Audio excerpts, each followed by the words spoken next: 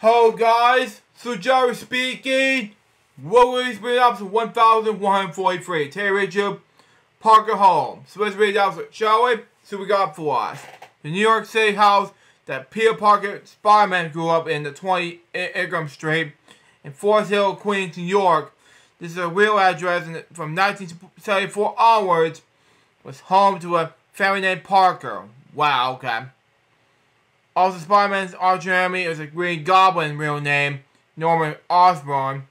From 1979 onwards, Andrew and Suzanne Parker's neighborhood in Queens was Terry Osborn.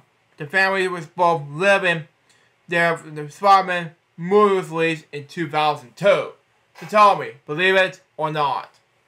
That was the episode. Hope you enjoy it. Stay tuned, that's going to be Brotherly Love. Till next time, so Joe's Bob's Baby. Good work, soon. Say out. See ya.